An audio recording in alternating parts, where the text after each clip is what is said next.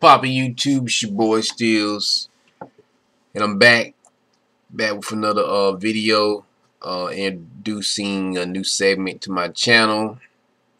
It's called Rant of the Week. I'm probably gonna do I'm gonna do one of these once a week.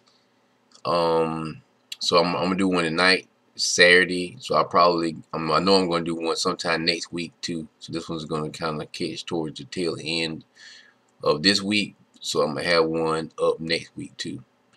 So basically, I'm just gonna kind of cover things that just like a little brief rant of some sort.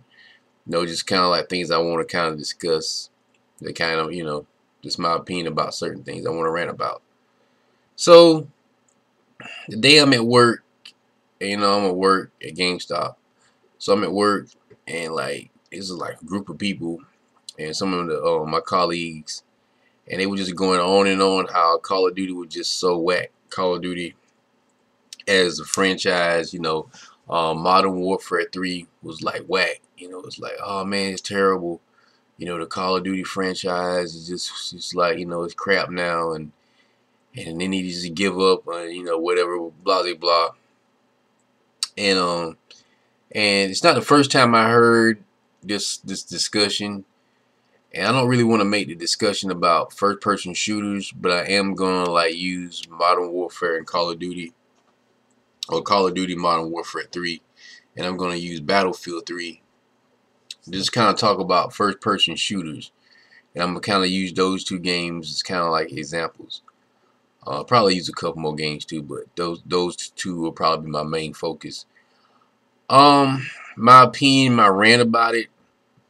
I've been playing Call of Duty not as long as probably some people, but long enough. And I mean, I don't really see now. Before I say this, now I do believe that every year, if you're gonna come out with a game, that it should be like improved.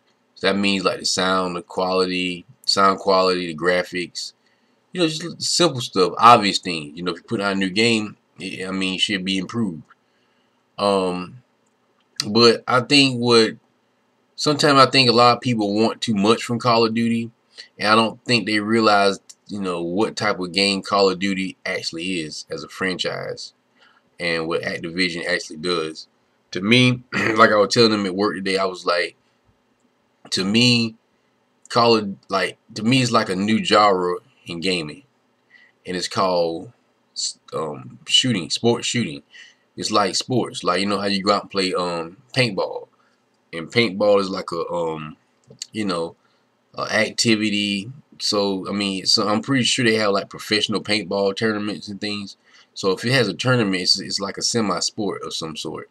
And I feel like the approach that Activision has took with Call of Duty is like it's a sports shooter, and it's going to continue to come out every year, like Madden, 2K, baseball, any other sports game that comes out. Just like even with Street Fighter. I'm pretty sure now we're gonna see some sort of fighting game from Capcom. That's a fighter that has some similar, Street Fighter versus Tekken is coming out. And it was Marvel versus Capcom, and then it was Street Fighter, Super Street Fighter, and Arcade Street Fighter. So I'm pretty sure they're gonna relaunch consistency of at least one new Capcom fighting game a year. And the reason why I do this is because fighting is a sports too, and it's like every year, if you're really into Street Fighter or Capcom fighters, then you looking to actually upgrade the game. Common, basic sense. So I feel like Activision has taken this approach with, first person shooters. It's gonna come out every year. It's not gonna be any major changes. Just like every year for the last God knows how long, Madden and 2K or NBA Live, when it was coming out every year, and it would basically be the same game just with some improvements of graphics. And you used to be able to flip the game over, and it would be like, these are the new features. I don't think they do it as much as they used to. That used to be like a huge selling point With a lot of EA Sports games, they'll tell you like, better commentary, better graphic, better physics, more realistic ball play. Especially when they got the analog stick, they was like, you have personalized control now over signature moves. And I think like Call of Duty just the same type of game. Like it's the exact same game. Like it's gonna be the same game, and it's like that's all it is too. It's nothing you can really do about it because it's a sports shooter. Battlefield 3 is semi the same. It's just a little bit different from the standpoint of where Call of Duty is more arcadish. From like I wouldn't even want to say arcadish. I just want to say like close corners. It's like close corner combat. It's like Call of Duty is more close corner, where Battlefield is more open environment. So it's like instead of being close corners on Call of Duty, you're more open in a wider range of an area with Battlefield, but it's pretty much the same game. Battlefield looks a little more realer, you know what I'm saying, and its sound quality is a lot more nicer, in my opinion.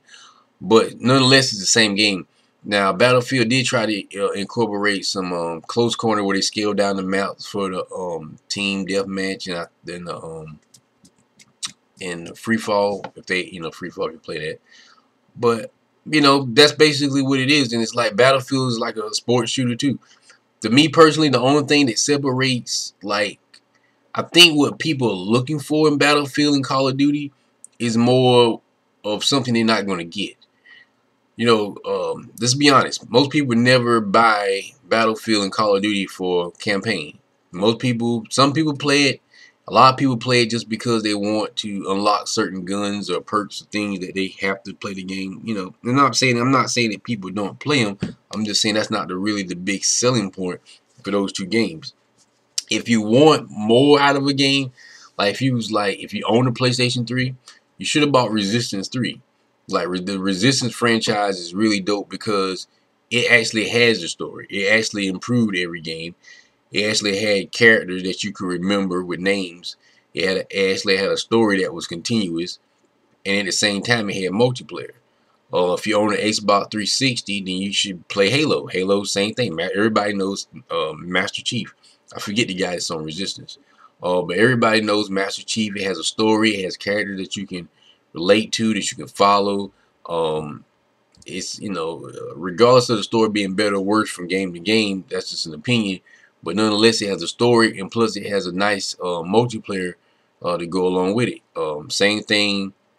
Well, I was gonna say Gears, but we're not gonna get that third person. We're just gonna keep it first person. But those are the games that are designed to be more like a gamer's gamer. It's like like story, then multiplayer. So you're buying it more for the story and the game itself, then multiplayer. But when you play Battlefield and you play Call of Duty, it's just multiplayer, and like, yeah, we're gonna tack on a campaign. It's like it's backwards. Like I'm pretty sure when Insomniac made Resistance 3 or Resistance franchise, they was more focused on the story. They're like, hey, let's tack on a multiplayer so they can have some longevity in the game. Same thing with Halo, But when Activision for Call of Duty or Battlefield came out, I'm pretty sure they was like, let's work on a multiplayer. Let's get this dope, and then we'll tap on a campaign. Bam. So I think people like just blow this out of proportion. Like, am I going to buy the new Black Ops games that's coming out probably later this year around November? I mean, of course. I'm gonna buy it just, and I'm already knowing what it's gonna be like. It's like people act like they don't know what they expect. It's gonna be the same thing as Black Ops that came out 2 years ago. It's gonna be semi-improved graphics, semi-improved vocals, better probably physics. The maps will probably be a little bit different. I mean, they improve, like the complaints that everybody had. They improve them and make some new perks and things. But basically, it's the same game. And the people who, and like the 25, 30 million people who actually buy it, I mean, obviously they want it to stay that way. It's just like when you buy Madden or basketball, like you don't want everything to change. Like you want the controller to stay the same and everything because you want to jump right in and start playing. You don't want to have to learn the game. You don't want to learn the game this year and you have to relearn it next year. So it's the same. So it's going to be typically the same game. So I don't know why everybody's going to run out in November buying it again and acting like they think it's going to change. Like, it's not going to change. It is a sports shooter. There is a genre now. Do I consider Resistance and Halo sports shooters? Yeah, but no. Like I said, you're getting a story. You're getting a story and you're getting characters with Resistance and Halo. You know, when you play Battlefield or any other game, it's no story. Like, the story is there, but it's not any characters that you relate to. It's not for that. I'm telling you, it's not for a campaign. You buy those games because you want to play multiplayer. You want to play online with your friends. So it's gonna be the same. You know, I don't want to keep saying the same thing over and over, but it's just not.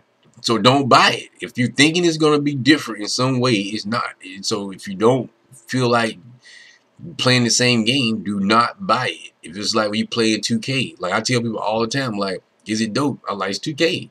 Like, you know what I'm saying? It's just like it was last year. They just fixed some things in it, you know, tighten up the graphics and the details in the face and the, you know, like the character detail in it. It's the same game. Madden's the same game. You know, some years it is better, but nonetheless, it's the same game. So you don't buy Madden and like, oh man, it's too much of the same thing. Like, I think, you know, people confuse the first person shooter with sports shooters. Like I said before, Call of Duty and Battlefield are first person sports shooters. They are sports shooters. Halo and Resistance are first person shooters and multiplayer sports shooters secondary. That's what you need to know. If there was a Resistance 4, would it be dope? Probably so. Dope story, same characters build onto the story, you know, and then you have a semi, I guess, great experience with the, you know, online. And, you know, same thing with Halo 4 that's coming out this year. It's gonna have the continuation, the new trilogy with Master Chief. That's gonna be dope. You're gonna get to see where the story's going, and then on the back end, you're gonna get multiplayer again. And so, hey, I mean, y'all just need to leave it alone, man. It is what it is. Like, you know, if Battlefield 4 comes out, same game. I'm telling you, it's gonna be the same game. Same game. It's just gonna be just they might as well, like back in the day when we used to buy. I wish I would have grabbed one of my PlayStation 1 games. I don't think I have. I might have some sports from laying around. But when you flip it over, it's gonna tell you just here are the new things we added. That's what they need to do. Like, okay, here's Call of Duty. Here's what we added. This is what we tweaked. This is what we improved. That's it. Bam. Same thing with Battlefield. Sorry, people. If Battlefield 4 comes out and Call of Duty Black Ops comes out, same game. Sorry. Same game.